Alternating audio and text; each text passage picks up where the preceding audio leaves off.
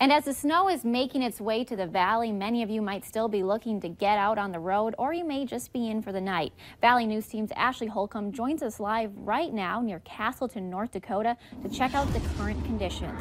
Ashley, how's it looking out there so far? Hi, Melanie. We're out here in Castleton right now, and flakes have just started to fall. It's pretty windy out here, and it's definitely chilly.